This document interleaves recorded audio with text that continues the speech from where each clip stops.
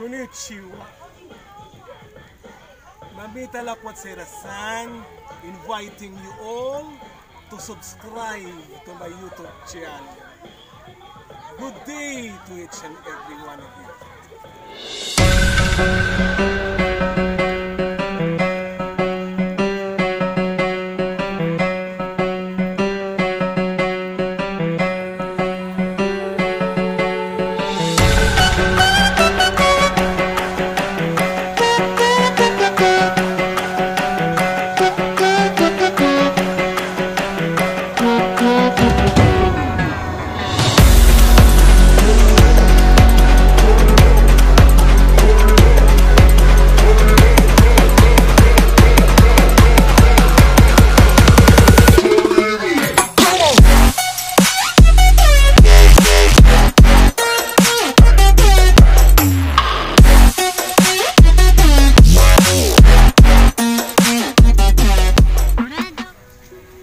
Kumusta yung experience sa bamboo forest?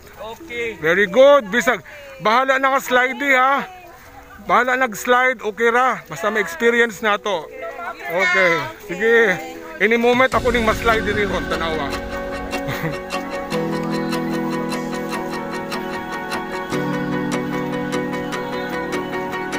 Yes. Municipality of Medillin is famous for sugar cane, and in fact this is where the birthplace of my father, Jesse Argawanon. Few meters from here was our former properties, our sugar cane plantation, the Argawanon sugar cane plantation. That's 10 hectares of land. So I never expect that we will have this kind of tourist destination and attraction here in municipality of Medillin. See, if you know how to handle tourism and done it properly, tourism has an inclusive kind of business where most people will benefit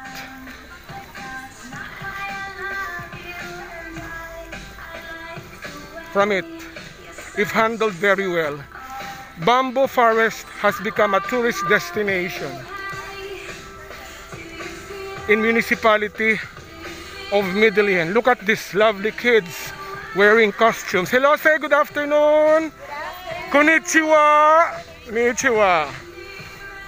Okay, as if you are not from Cebu with that kind of experience.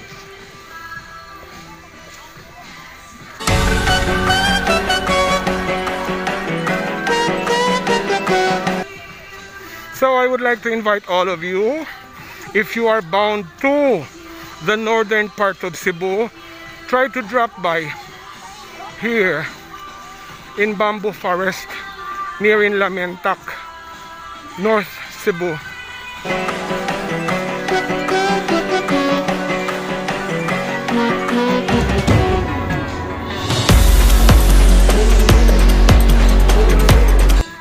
Maganda. I could just imagine how colorful it would be, especially when you add lights into it. This is supposedly a Turin gate. Look at Turin gate, no?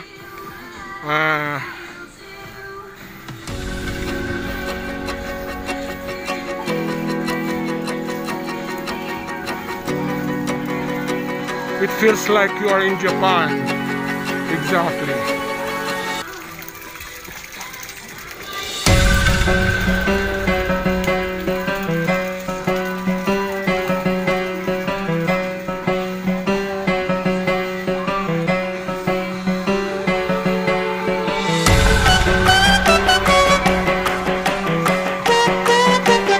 That's where you change your costume. Here. Make your costume, change your costume here. Look at the place.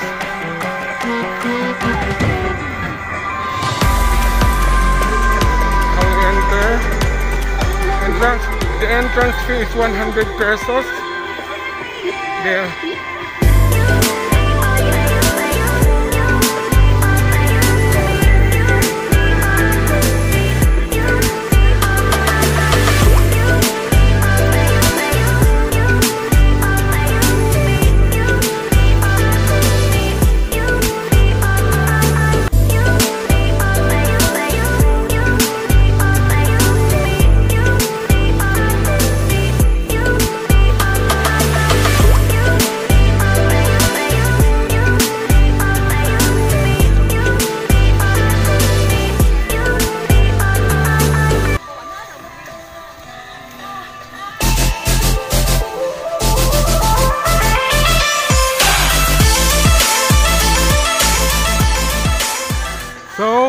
I would like to invite all of you to visit municipality of Medillin and to have that Japanese vibe in bamboo forest.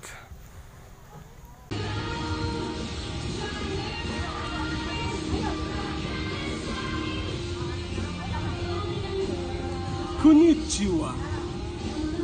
I would like to invite all of you to subscribe to my YouTube channel, Mamita Lakwatsera, as I feature to you bamboo forest in municipality of Medillin, province of Cebu.